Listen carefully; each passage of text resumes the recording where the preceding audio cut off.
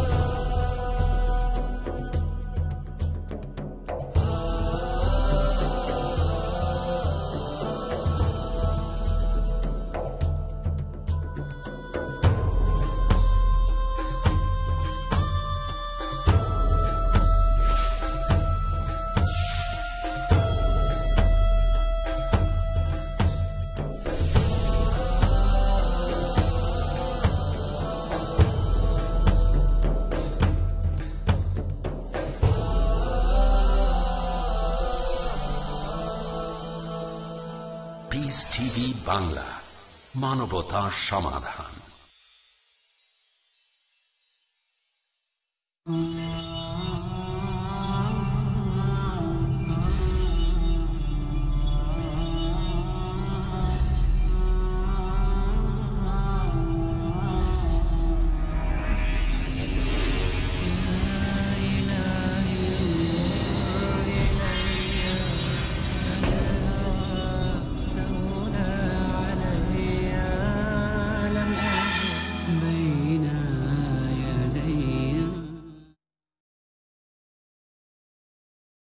আসসালামু আলাইকুম ওয়া রাহমাতুল্লাহি ওয়া বারাকাতুহু। আলহামদুলিল্লাহি রাব্বিল আলামিন ওয়াসসালাতু ওয়াসসালামু আলা রাসূলিহিল কারীম ওয়া আলা আলিহি ওয়া সাহবিহি ওয়া মান তাবিআহুম বিইহসানিন ইলা ইয়াউমিদ্দিন, আম্মা বা'দ। সুপ্রিয় দর্শক শ্রোতা, শুরুতে জানাচ্ছি আপনাদেরকে শুভেচ্ছা ও স্বাগতম। আপনাদের সামনে উপস্থিত হয়েছি আমরা একটি মনোজ্ঞ সাক্ষাৎকার পর্ব নিয়ে, যেখানে উপস্থিত হয়ে থাকেন বিশিষ্ট আলেমে দ্বীন, ইসলামী চিন্তাবিদগণ। আজকে আমাদের এই সাক্ষাৎকার অনুষ্ঠানে উপস্থিত হয়েছেন, তাশরিফ এনেছেন বিশিষ্ট আলেম, ইসলামী চিন্তাবিদ, মুফতি কাজী মুহাম্মদ ইব্রাহিম সাহেব। আসসালামু আলাইকুম ওয়া রাহমাতুল্লাহি ওয়া বারাকাতুহু। ধন্যবাদ মুহতারাম আপনাকে। আপনাকেও ধন্যবাদ। মুহতারাম, আসলে আমাদের পূর্বে বেশ কিছু আপনার কাছেও সাক্ষাৎকার নিয়েছি আমরা। অনেক সুন্দর আপনি আমাদেরকে মূল্যবান তথ্য দিয়ে উপকৃত করেছেন। আজকে আপনার কাছে আমরা একটি গুরুত্বপূর্ণ বিষয় নিয়ে আসব, যে বিষয়টি অত্যন্ত গুরুত্বপূর্ণ, যা না হলে কোনো মুমিন হওয়া সম্ভবই নয়, কোনো মুসলিমের ইসলাম ঠিক রাখা সম্ভব নয়। জীবনের শুরুতেই যে বিষয়টির প্রয়োজন, সেটির নাম হলো তাওহীদ, আল্লাহ সুবহানাহু ওয়া তাআলার একত্ববাদ। আপনি একটু তাওহীদ সম্পর্কে আমাদেরকে একটু ধারণা দেবেন। আলহামদুলিল্লাহ, ওয়াসসালাতু ওয়াসসালামু আলা রাসূলিল্লাহ ওয়া বা'দ। ইসলামের একেবারে যেই মূল শিক্ষাটা, সেটাই কিন্তু আপনি নিয়ে আসছেন আজকে। আম্বিয়া কেরামদের সাথে যত লড়াই যুদ্ধ হয়েছে উম্মতের, এই তাওহীদ নিয়ে তো হয়েছে। নূহ আলাইহিস সালামের যে মহাপ্লাবন, সেটা কিন্তু তাওহীদ লঙ্ঘনের কারণেই। কওমে সামুদকে যে একটা বিশাল শব্দের মাধ্যমে হত্যা করা হয়েছিল, সেটাও তাওহীদ লঙ্ঘনের কারণে। আজ জাতিকে যে 7 রাত 8 দিনের মরু ঝড় দিয়ে একেবারে দাফন করে ফেলা হয়েছিল মাটির নিচে, তাওহীদ লঙ্ঘনের কারণে। ফেরাউনকে যে লোহিত সাগরের তলায় ডুবে দেওয়া হয়েছিল, সেটাও তাওহীদ লঙ্ঘনের কারণে। আসলে তাওহীদটা হলো হাক্কুল্লাহি আলাল ইবাদ। আল্লাহ একটাই অধিকার দাবি করেন বান্দাদের কাছে, সেটা হলো আমার হয়ে যাও, আমার মুখে হয়ে যাও সর্বক্ষেত্রে, আমাকে একমাত্র মাবুদ হিসেবে গ্রহণ করো। তো এই যে সৃষ্টির কাছে স্রষ্টার একটা দাবি, একটা হক, একটা অধিকার, একটা রাইট, এইটাই আসলে তাওহীদ। এটা সূরা যারিয়াতের 56 নম্বর আয়াতে যেটা আল্লাহ বলেছেন, ওমা খালাকতুল জিন্না ওয়াল ইনসা ইল্লা লিয়াবুদুন, আমি জিন আর মানুষকে আমার ইবাদত ছাড়া অন্য কোনো উদ্দেশ্যে সৃষ্টি করিনি। এখানে যদি আল্লাহ এভাবে বলতেন খালাকতুল জিন্না ওয়াল ইনসা লিয়াবুদুন, জিন মানুষকে আমি আমার ইবাদত করার জন্য সৃষ্টি করেছি, আরো কিছু কাজ থাকতো তাদের। যদি ওমা খালাকতুল জিন্না, ওমা আর ইল্লা, আমি সৃষ্টি করি নাই এই উদ্দেশ্য ছাড়া অন্য কোনো উদ্দেশ্য, এইভাবে যদি না বলতেন, তাহলে খালাকতুল জিন্না ওয়াল ইনসা লিয়াবুদুন, জিন মানুষকে আমি আমার ইবাদতের জন্য সৃষ্টি করেছি। তার মানে অন্যের ইবাদত কিন্তু নিষিদ্ধ হয় না। আর তারা অন্য কারো ইবাদত করলেও সমস্যা নেই, তবে আমারটা আমার পাইলেই হলো, এমন একটা ভাব হতো। কিন্তু আল্লাহ বলেছেন ওমা খালাকতুল জিন্না ওয়াল ইনসা ইল্লা লিয়াবুদুন, আমি সৃষ্টি করিনি অন্য কোনো উদ্দেশ্যে আমার ইবাদত ছাড়া।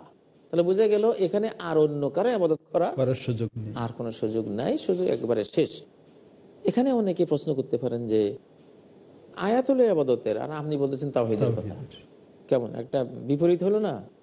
হ্যাঁ, ইবনে আব্বাস যিনি রাইসুল মুফাসসিরিন, উনি বলেছেন যে আল ইবাদাতু ফিল কোরআন ফাইন্নামা হিয়াত তাওহীদ, কোরআনে যতবার ইবাদতের কথা এসেছে সবখানে আসলে তাওহীদটা হলো উদ্দেশ্য।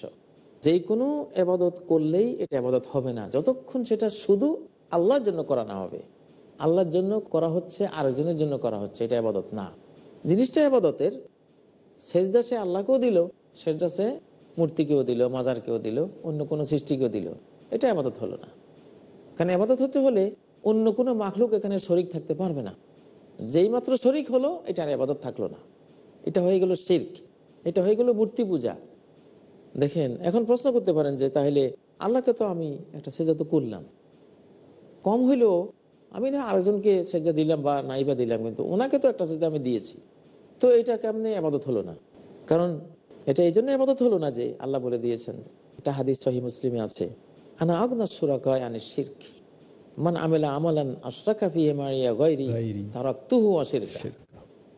আমি কোনো অংশীদার ভিত্তিক কোনো জিনিস আমি নেই না, আমার কোনো শেয়ার এবং কোনো পার্টনারশিপের কোনো কাজে আমি নাই, আমি পার্টনারশিপ থেকে বেনিয়াজ, অভাবমুক্ত।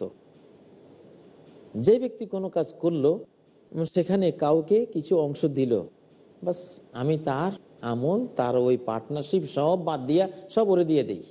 সে যারা আমার সাথে শরিক করেছে এটা তার, এখানে আমি ভাগ বসাবো না, ভাগের জিনিস আমি নেব না, আমি পুরাটা নেব। আমি পুরাটা তোমাকে দিয়েছি, তোমার অস্তিত্ব আমার দেওয়া, তোমার রিজিক আমার দেওয়া, তোমার যা তুমি ভোগ করো পৃথিবীতে সব তো আমার দেওয়া। তো সেখানে তো কারো কিছু এক চুল পরিমাণ, এক অণু পরমাণু পরিমাণও তোমার অস্তিত্বে কারো কোনো অবদান নাই আমি ছাড়া, তো আমি তোমারটা ভাগে নিব কেন? আগনা শুরাকা আনিশ শিরক, যেহেতু আল্লাহ তাআলা বলেন যে আমি কোনো শরীকানার জিনিস আমি নেই না, অতএব আল্লাহকে দিলে ফুল দিতে হবে, যখনই শিরিক হবে তখন ওইটা ফুল আল্লাহ বাতিল, ওই শরীককে দিয়ে দিবেন, বাতিল করে দিবেন, আর ওইটা আল্লাহর হলো না। এই জন্যই ইবাদত মানেই হলো তাওহীদ। সমগ্র কোরআনে যেমন সূরা ফাতিহা ইয়াকা না'বুদু ওয়া ইয়াকা নাস্তাঈন, ওই ইবনে আব্বাস এখানে তাফসীর করেছেন ইয়াকা নুওয়াহিদু, আমরা আপনার তাওহীদ পালন করি সমস্ত ইবাদত বন্দেগী ইত্যাদির ক্ষেত্রে। তা এমন সমগ্র কোরআনের প্রত্যেকটা সূরা এসেছে মূলত আসলে হয় তাওহীদকে প্রতিষ্ঠা করার জন্য, না হয় তাওহীদবাদীদের কি ফজিলত সেটা প্রতিষ্ঠা করার জন্য, না হয় তাওহীদের বিষয় কি কি আছে, সালাত, যাকাত, হজ, সিয়াম, হিজাব, হালাল হারাম কি কি তাওহীদের সাথে সংশ্লিষ্ট এগুলি বয়ান করার জন্য, আর নতুবা তাওহীদের বিরুদ্ধে যারা গেছে তাদের শাস্তির জন্য, বা তাওহীদ বিরোধী কাজ তারা কি কি করে সেগুলি বয়ান করার জন্য। অর্থাৎ তাওহীদ কেন্দ্রিক গোটা সমগ্র কোরআনটাই তাওহীদেরই এখানে মানে আসলে তাওহীদ আমরা জানলাম, নিঃসন্দেহে এটি একটি অত্যন্ত গুরুত্বপূর্ণ এবং জীবনের মূল বিষয়। তো এই তাওহীদকে ভালো করে উপলব্ধি করার বোঝার জন্য কি তাওহীদের কোনো প্রকারভেদ বা এরকম আছে কিনা? আমরা ছোটবেলায় শুনতাম তৌহিদি জনতা এক হও, মিছিল টিছিলের মধ্যে এই তাওহীদ নামটা শুনতাম শুধু মিছিলে গেলে। এই যে 16-17 বছর যে মাদ্রাসায় আমরাও পড়লাম, একটা সবকও কিন্তু তাওহীদের উপরে না হুজুররা দিলেন না আমরা পেলাম। তাওহীদ কি শুধু শুনতাম মিছিলে গেলে, তৌহিদি জনতা এক হও এই।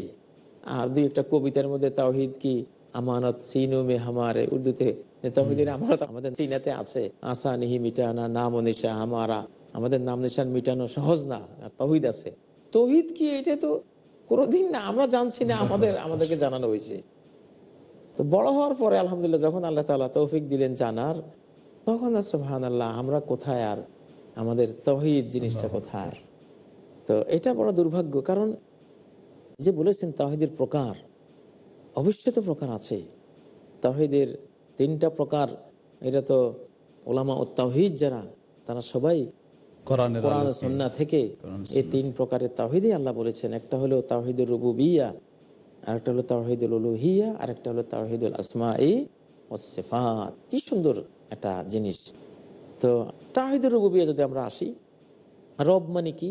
সৃষ্টিকর্তা, 2 নম্বর পালনকর্তা, 3 নম্বর আইনদাতা, 4 নম্বর তিনি শাহানশাহ, মালিকানার, বিশ্বজাহানের সব কিছুর মালিক তিনি, 5 নম্বর নির্বাহী ক্ষমতা, সকল কাজ তার নির্দেশে তার অর্ডারে বিশ্বজাহানে হয়ে থাকে। তো এই যে অর্থগুলি রবের মধ্যে, এইগুলি বিশ্বাস করাকেই বলা হয় তাওহীদুর রুবুবিয়্যা। যদি আমরা সংক্ষেপে বলতে চাই, বাংলা ভাষায় বলবো, যিনি দেন সব তিনি হলেন রব। সব দিবেন তিনি। আমার অস্তিত্ব ওনার দেওয়া, রুহটা ওনার দেওয়া, আমার অঙ্গ প্রত্যঙ্গ সব ওনার দেওয়া, এবং এই দেহটা আমি যেসব খাদ্য দিয়ে আল্লাহ বাঁচিয়ে রাখছেন সেই জিনিসগুলিও ওনার দেওয়া, যে অক্সিজেন দিয়ে জীবনটা রক্ষা পাচ্ছে সেটাও ওনার দেওয়া, আমার ভিতরে যে ভালোবাসা আছে, যে বুদ্ধি আছে, যে মেধা আছে, যে চিন্তা আছে, যে হাসি, যে কান্না, আদহাকা ওয়া আবকা, হাসিটা ওনার দেওয়া। হাসতে তো জানতাম না, উনি যদি হাসিটা না দিতেন চুপচাপ ভেবে বসে বসে কথা বলতাম। কারণ হাসতে পারা, কলা গাছ কি হাসতে পারে? আল্লাহ কলা গাছকে হাসি দেন নাই, তার হাসি নেই। আল্লাহ আমাদেরকে হাসি দিয়েছেন। সবকিছুই এগুলি সব আল্লাহর দান। চোখের দৃষ্টি আল্লাহর দান, কানের শ্রবণ শক্তিটা আল্লাহর দান, স্পর্শ করলে বুঝি গরম না ঠান্ডা না কি, এটা আল্লাহর দান। জিহ্বা দিয়ে, একটা জিহ্বা দিয়েছেন, দুনিয়ার কয় হাজার কয় লাখ রকমের স্বাদ এখানে দিলে জিহ্বা বলে দিবে যে এটা সুবহানাল্লাহ। এগুলি সব আল্লাহর দান। এর পাশাপাশি এর চেয়ে বড় দান হলো ঈমান। আল্লাহ যে আমাদেরকে ঈমান দিয়েছেন, আল্লাহু আকবার। ওনার যে মহব্বতটা অন্তরে দিয়েছেন, ওনার উপরে তাওয়াক্কুল করার যে গুণটা দিয়েছেন, ওনাকে ভয় করার যে গুণটা দিয়েছেন, বা ওনার নবীকে ভালোবাসার যে গুণটা দিয়েছেন, এইগুলি কিন্তু আরো বড় দান, আরো বড় রিস্ক। এগুলি যে এলম তিনি দিয়েছেন আমাদেরকে, যে জ্ঞান, যারা কোরআন ও সুন্নাহর এলম অর্জন করেন, এলমটা যে আল্লাহ দিয়েছেন, এটাও কিন্তু দান। তো মানে যিনি দেন সব তিনি হলেন রব। এখন আমি যদি এলম চাইতে হয়, কার কাছে চাইব? রব্বে যেদিনই এলমা, রব আপনি আমাকে এলম বাড়াই দেন। আমি যদি বাঁশ দিয়া, খড়কুটে দিয়ে একটা কিছু বানাইয়া যদি তারে জ্ঞানের দেবী নাম দেয়, আর তার কাছে কই যে আমার কিছু জ্ঞান দাও। ধন্যবাদ মোহতারাম, আপনি খুব সুন্দর উদাহরণ নিয়ে এসেছেন। আপনার কাছে আমরা এগুলি শুনবো, তবে এই পর্যায়ে একটু ছোট্ট বিরতির দিকে যাচ্ছি। সুপ্রিয় দর্শক শ্রোতা, সময় হয়ে গেছে, একটু ছোট্ট বিরতি নিতে হচ্ছে। আবার বিরতির পরে আপনাদের সামনে ফিরে আসবো। আশা করি আপনারা ধৈর্য সহকারে অপেক্ষা করবেন। আসসালামু আলাইকুম ওয়া রাহমাতুল্লাহি ওয়া বারাকাতুহু।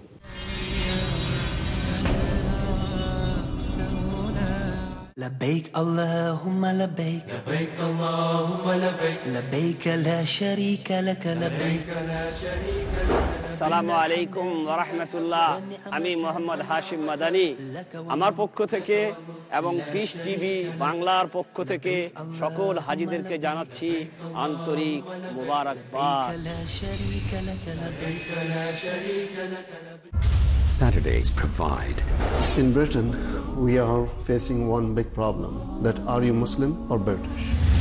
The space to talk. In India, back home, they ask, are you a Muslim first or Indian first? And we Muslims should know how to reply, how to turn the tables over. The place to knock. Why Trinity cannot be regarded in that sense, Father, Son and Holy Spirit. The opportunity to ask. But even if we agree that what the Christians say, that he was crucified, so if Jesus Christ, peace be upon him, died for 3 days, who controlled the world? That means even God died? The freedom to unmask. So there are various ways which we can prove the argument to be wrong. দেখুন, doctor জাকিরের সঙ্গে আলাপ করি প্রতি শনিবার রাত 7:30টায়, পুনঃ সম্প্রচার সকাল 9:30টায় বাংলাদেশে, পিস টিভি বাংলায়।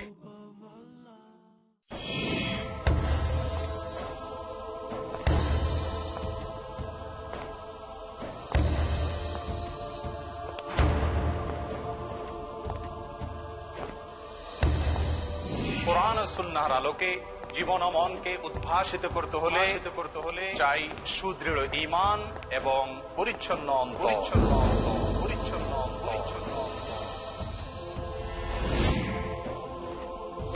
কিভাবে অর্জিত হবে ঈমানের দৃঢ়তা এবং অন্তরের পরিচ্ছন্নতা, সে বিষয়ে বিস্তারিত জানতে হলে আলোচনা শুনুন আমাদের ধারাবাহিক প্রোগ্রামে সরল পথে চোখ রাখুন, কেবলমাত্র পিস টিভি বাংলায়।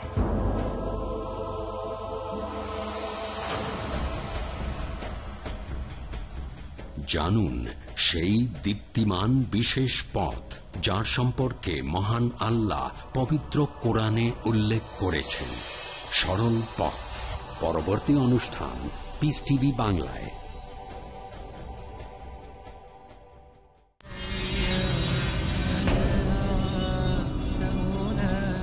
আসসালামু আলাইকুম রহমতুল্লাহি ও বারাকাতুহু। সুপ্রিয় দর্শক শ্রোতা, ছোট্ট বিরতির পর আবার আমরা ফিরে এসেছি। আমরা অত্যন্ত মূল্যবান তথ্যবহুল কথা শুনছিলাম, যা আমাদের জীবনের মূল বিষয় তাওহীদ প্রসঙ্গে। ধন্যবাদ মোহতারামকে, আপনি আমাদের যে তাওহীদ বিষয়ে কথা বলছিলেন আবার একটু সেই ব্যাখ্যা বা উদাহরণ বলবেন। বলছিলাম আপনাকে ধন্যবাদ যে আপনার একটা প্রশ্নের কারণে আমাদের দর্শক শ্রোতারা আজকে তাওহীদের কথা শুনতে পাচ্ছে। আল্লাহ আপনার হায়াত বাড়িয়ে দেন, আমিন আমিন। বাতে পুঁতে বাড়াক আল্লাহ তাআলা আপনাকে। আমাদের সমাজে একটা দোয়া করে বাতে পুঁতে আল্লাহ বাড়াক, তো সে দোয়া দিলাম। ইফরাদুল্লাহে বিআফআলিহি, যে এই পৃথিবীতে মহাবিশ্বে যা দান সব আল্লাহর, এককভাবে ওনার, এটা বিশ্বাস করা, এটা হলো তাওহীদুর রুবুবিয়্যাহ। তো সেই জন্য এইটার দাবি হলো কিছু চাইলে ওনার কাছে চাওয়া। যেমন ইবনে আব্বাসকে নবীজি বলেছেন, যে সহিহ হাদিসটা আছে, আলবানী বলেছেন সহিহ, ইজা সাআলতা ফাসআলিল্লাহ, তুমি কিছু চাইলে আল্লাহর কাছে চাইবা। কেন? কারণ আল্লাহ ছাড়া তো কেউ দাতা নাই। আল্লাহ যেটা দেবেন না, এইটা কোথাও তুমি খেতে গেলেও পাবা না, মার্কেটে গেলেও এটা তোমার কপালে জুটবে না, সারা পৃথিবী ঘুরলেও এটা পাওয়া যাবে না, যদি ওখান থেকে অনুমোদন না হয়। মানুষ ভুল বুঝে যে কই আল্লাহ দেয়, আমি নিলাম জমিন থেকে, নিলাম মার্কেট থেকে, নিলাম বাপদাদা থেকে, আল্লাহ কেমন দিল? আরে তোমার বাপদাদায় জমিনে মার্কেটে কোত্থেকে জিনিসটা আসলো সেটা তো বড় কথা। তো এই টেপ যে আমাদেরকে পানি দেয়, এখন শিশু বাচ্চা তার জ্ঞানের অভাবে যদি বুঝে যে ভালো টেপে আমাকে পানি দিচ্ছে, কিন্তু এই পানি কি টেপে দেয়? এটা তো ওই টাঙ্কিতে, সেই টাঙ্কিতে আসছে জমিনের ভিতর থেকে, জমিনের ভিতরে আসছে আকাশ থেকে বৃষ্টির মাধ্যমে, বৃষ্টিতে গেছে সাগর থেকে, সাগরে পাইছে কোত্থেকে? আল্লাহ তাআলা যেদিন পৃথিবী সৃষ্টি করলেন সেদিন আগ্নেয়গিরির মাধ্যমে পাথরকে গলিয়ে বাষ্প করে মহাশূন্যে উড়িয়ে আস্তে পানি আখরাজা মিনহা মাআহা ওয়া মারআহা, পৃথিবীর ভিতর থেকে এই পানি বের করলেন সেই প্রক্রিয়ায়, যেটা এখনকার বিজ্ঞানের জগতে আমরা জানি কি প্রক্রিয়ায় পানি সৃষ্টি হয়েছে। তো এটা তো উনি সৃষ্টি করেছেন, আমাকে তো যাইতে হবে ওইখানে। আমি যদি মনে করি টেপে পানি দেয়, টেপ খুব ভালো, তাই তো হলো না। একটা গরুর দৃষ্টি আর মানুষের দৃষ্টি কি এক সমান? গরু একটা ঘর দেখলে মনে করে এটা ঘর, এটা দেখলাম, বাস এই পর্যন্ত তার নজর, তার জ্ঞান। আর মানুষ ঘরটা দেখলে তার জ্ঞানে বলবে এটা কে বানিয়েছে, একজন না একজন তো এটা মালিক আছে, কবে বানিয়েছে, কি দিয়ে বানিয়েছে, সে কোত্থেকে পেয়েছে, কত সূত্র আবিষ্কার করবে। তো মানুষের জ্ঞান তো সেটা। তোর এই মহাবিশ্বে অমাবিকুম মিন নি'মাতিন ফামিনাল্লাহ, যত কিছু ভোগ করো সব আল্লাহর পক্ষ থেকে। এই জন্য তাওহীদের রুবুবিয়্যাহর দাবি হলো ইজা সাআলতা ফাসআলিল্লাহ, কিছু চাইলে আল্লাহর কাছে চাইবা। হৃদয়ের সুয়াল একজনের কাছে, আল্লাহর কাছে। মুখের সুয়াল যদি কিছু পাওয়া না যায়, অন্তর ঠিক রেখে মানুষের কাছে হাত পাতা যাবে, এই নিয়তে যে আল্লাহ হয়তো এর মাধ্যমে আমাকে দিবেন। এই জন্য একজন ধনীর কাছে একজন গরিব লোক হাত পাততে পারবে যদি তার হাজাত থাকে, কিন্তু কলবের সুয়ালটা হবে শুধু আল্লাহর কাছে, আল্লাহ তার মাধ্যমে তুমি আমাকে দাও। সে পরিবেশক, যে নবীজি বলতেন ইন্নামা আনা কাসিমুন যে আমি হলাম একজন পরিবেশনকারী, কিন্তু দাতা না। আমার হাত দিয়ে তোমার কাছে পৌঁছলে এটা মনে করো না যে আমি মোহাম্মদ দিয়েছি, আমি কি বানিয়েছি এগুলি? আমরা তো হলাম জাত ফকির। যেমন সূরা ফাতিরে আল্লাহ বলেছেন ইয়া আইয়ুহান নাস আনতুমুল ফুকারাউ ইলাল্লাহ, তোমরা সবাই আল্লাহর কাছে ফকির। আমরা ফকির, আমাদের বাবা আদম ফকির, মা হাওয়া ফকির, আমি নিজে ফকির, আমার 14 গোষ্ঠী, আমরা ফকির গোষ্ঠী, নবী রাসূল সবাই ফকির। আমরা গোষ্ঠী শুদ্ধা সবাই ফকির। আমাদের গুণ একটাই, সেই গুণটা কি? নাই, কিছুই নাই। আমাদের গুণ হইল নাই এর গুণ, কিছুই নাই আমাদের, সব আল্লাহর। যেই সম্পদ ভোগ করি, যা ভোগ করি সব আল্লাহ। সূরা আল হাদীদ আল্লাহ বলেছেন আনফিকু মিম্মা জাআলাকুম মুস্তাখলাফিনা ফীহি, ব্যয় করো ওই সম্পদ থেকে যে আল্লাহ তাআলা যে সম্পদে তোমাদেরকে মালিক করে দিয়েছেন, খলিফা বানাইছেন তোমাদেরকে। মালিক উনি, কিন্তু তোমাকে ব্যবহারের একটা অধিকার দিয়েছেন, ব্যবহারের মালিকানা দিয়েছেন, ব্যবহার করো, কিন্তু সত্ত্বাধিকারী উনি। তো সেই হিসেবে দেখেন তাওহীদের রুবুবিয়্যাহ কত জরুরি, যে এই পৃথিবীতে যে আমি আছি, আমাকে এই চেতনা নিয়ে বসবাস করতে হবে। একটা নিঃশ্বাস নিলে আল্লাহর একটা নেয়ামত আমি ভোগ করলাম। অক্সিজেন উনি বানিয়ে রেখেছেন গাছগাছালির সাহায্যে, আমি ভোগ করলাম, ঠিক না? সুবহানাল্লাহ। সূর্যের আলো আমি ভোগ করেছি, কার দান? আল্লাহর দান। ওজা আল্লাহ সিরাজা ওয়া হাজা, আমি এই প্রদীপ্ত প্রদীপ, এই সূর্য আমি সৃষ্টি করেছি। সুবহানাল্লাহ। চাঁদের আলো একটু যদি ভোগ করি রাতের বেলায়, কত সুন্দর চাঁদ। ওজা আল কমরা ফিহিন্না নূরা, যেমন সূরা নূহ আল্লাহ বলেছেন যে আকাশমণ্ডলীতে তিনি চাঁদকে একটা আলোর উৎস বানিয়েছেন, নূর বানিয়েছেন। সুবহানাল্লাহ। তাহলে এই সব অবদান কার? একমাত্র আল্লাহ। অতএব জ্ঞান চাইতে গেলে আল্লাহর কাছে চাইব, কোনো মানুষের কাছে যে আপনি আমার জ্ঞান বাড়িয়ে দেন। মানুষ কি কারো জ্ঞান বাড়িয়ে দিতে পারবে? পারবে না। কোন দেবদেবী পারবে?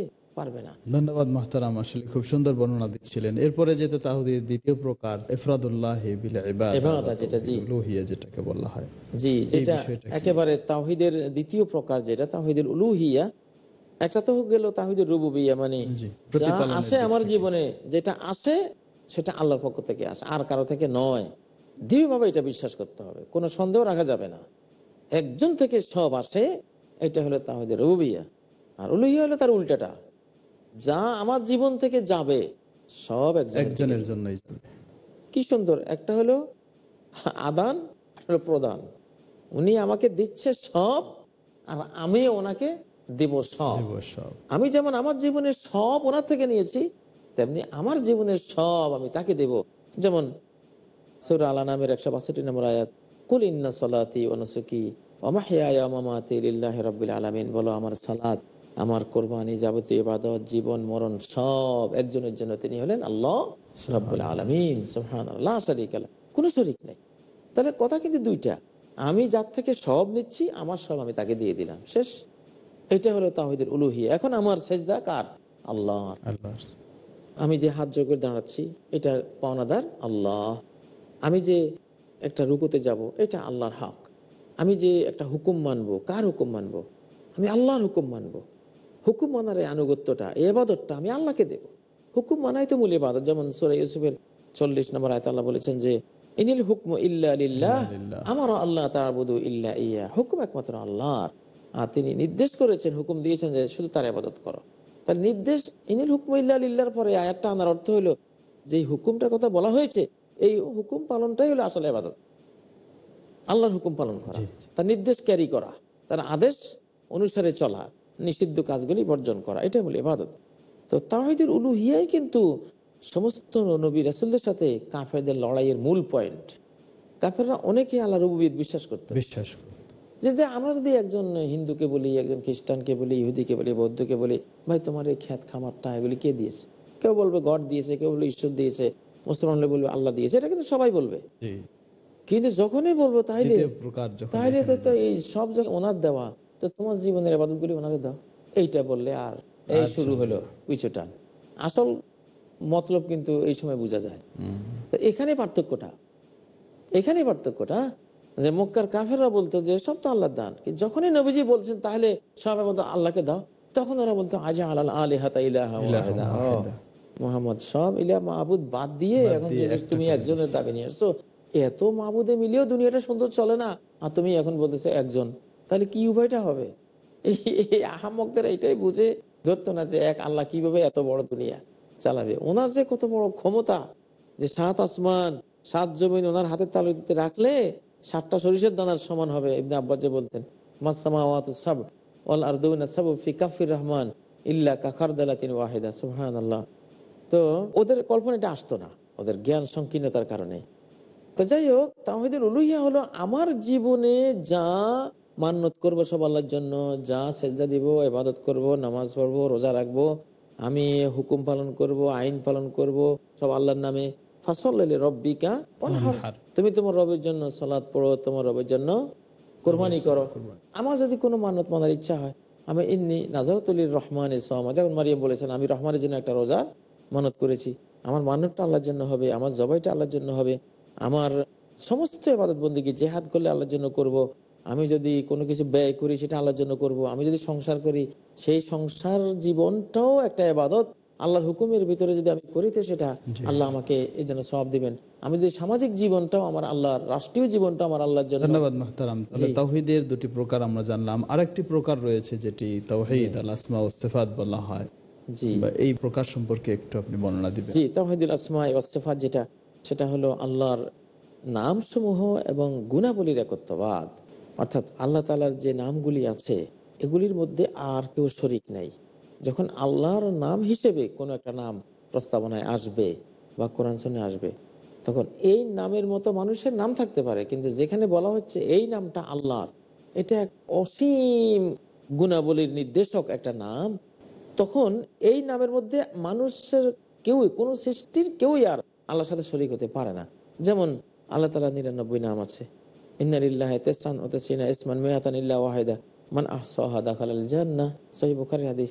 আল্লাহ তাআলা 99টি নাম আছে, এগুলি যে ব্যক্তি মুখস্থ করবে, বুঝবে এবং এগুলি দিয়ে আল্লাহর কাছে দোয়া প্রার্থনা করবে, যেমন আল্লাহ বলেছেন সূরা আল আরাফের 180 নম্বর আয়াতে, ওয়ালিল্লাহিল আসমাউল হুসনা ফাদউহু বিহা, আল্লাহর রয়েছে পরম সুন্দর নামসমূহ, তোমরা ওইসব পরম সুন্দর নাম দিয়ে আল্লাহকে ডাকো। তো এটা হলো আল্লাহর গুণাবলীর ক্ষেত্রেও তাহলে নিশ্চয়ই এটা একটা তাওহীদের গুরুত্বপূর্ণ বিষয়। যেমন আল্লাহ সুবহানাহু ওয়া তাআলা একটা বৈশিষ্ট্য বলা যেতে পারে যে আল্লাহ সুবহানাহু ওয়া তাআলা কি সত্তায় সর্বত্র রয়েছেন, না তিনি আরশের উপরে রয়েছেন, এই বিষয়টা তো একটু ক্লিয়ার হওয়া দরকার আমাদের। আপনি এইটা যে প্রশ্নটা করেছেন, এই প্রশ্নে গেলে তো শতকরা আমার মনে হয় 98 জন ইমানের খাতা থেকে বাদ পড়ে যাবে। কারণ আমরা শিশুকাল থেকে শুনে এসেছি আল্লাহ সব জায়গায় সর্বত্র বিরাজমান, মুমিনের কলবে আছেন, সবখানে আল্লাহ। এখন অনেক বিজ্ঞানীরাও বই লেখেন সবখানে আল্লাহ, নাউযুবিল্লাহি মিন যালিক। অথচ দেখেন 20 নম্বর সূরা আত-তাহার 5 নম্বর আয়াতে আল্লাহ বলেছেন আর রহমান আলাল আরশি ইস্তাওয়া, রহমান আরশের উপরই বিরাজমান। এখানে আল আরশকে আগে আনা হয়েছে। যদি আর রহমানু ইস্তাওয়া আলাল আরশ বলা হইতো, তাহলে বলা হতো রহমান আরশের উপরে বিরাজমান, তার মানে অন্য জায়গায় থাকতে পারে, কিন্তু আলাল আরশকে আগে আনা হয়েছে। আরবি ব্যাকরণ অনুসারে অর্থ হয় রহমান আরশের উপরেই বিরাজমান, আর কোথাও সর্বত্র বিরাজমান নন, সর্বত্র বিরাজমান নন। ধন্যবাদ মুহতারাম। এটা অত্যন্ত একটি গুরুত্বপূর্ণ বিষয় যা মানুষের ঈমান আকীদার সাথে ওতপ্রোতভাবে জড়িত শুধু নয়, বরং ঈমান আকীদার মূল বিষয়। আমরা ইনশাআল্লাহ বিষয়টি আপনার কাছে আরো পরবর্তী সাক্ষাতে সুযোগ হলে আমরা জেনে নেব ইনশাআল্লাহ। আজকে আমাদের আর সুযোগ হচ্ছে না। আপনাকে অনেক ধন্যবাদ, আপনি অনেক আমাদের সুন্দর বর্ণনা দিয়েছেন। সুপ্রিয় দর্শক শ্রোতা, আপনারাও অপেক্ষা করছিলেন একটি অত্যন্ত গুরুত্বপূর্ণ বিষয় হয়তো শোনার, কিন্তু দুঃখিত আমাদের সময় শেষ হওয়ার কারণে আজকে বিদায় নিতে হচ্ছে। আবার সুযোগ হলে ইনশাআল্লাহ পরবর্তী সাক্ষাতে আমরা মুহতারামের কাছে বিষয়গুলি জেনে নেওয়ার চেষ্টা করব। আল্লাহ সুবহানাহু ওয়া তাআলা আমাদের সবাইকে উপকৃত হওয়ার তৌফিক দান করুন। সুবহানাকাল্লাহুম্মা ওয়া বিহামদিকা আশহাদু আল্লা ইলাহা ইল্লা আনতা আস্তাগফিরুকা ওয়া আতুবু ইলাইক। আসসালামু আলাইকুম ওয়া রাহমাতুল্লাহি ওয়া বারাকাতুহু।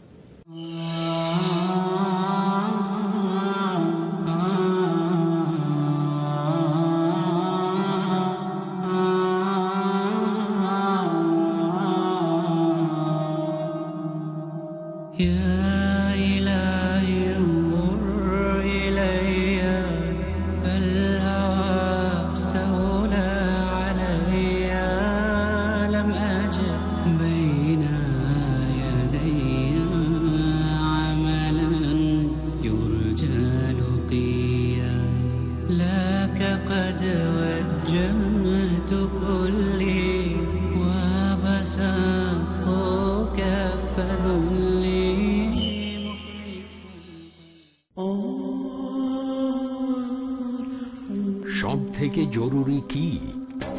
কথা এবং কর্মের পূর্বে বিদ্যে। আজানের কি তাৎপর্য? আজান শেষে যে যা চাইবে তাকে তাই প্রদান করা হবে। জীবনে সফলতা কিভাবে আসবে?